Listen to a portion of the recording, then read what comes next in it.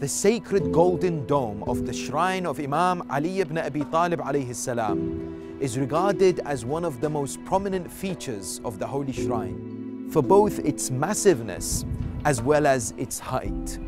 It is distinguished by its long neck, which adds to its majesty and brilliance, in addition to the accuracy and harmony of its art, offering a spectacular scene to viewers from both inside and the outside.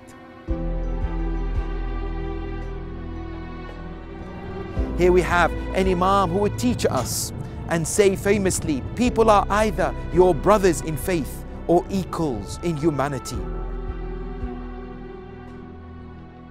He was a man that was not only born in the house of Allah, martyred in the house of Allah, but he was all the epitome of Tawheed and the oneness of the Almighty subhanahu wa ta'ala.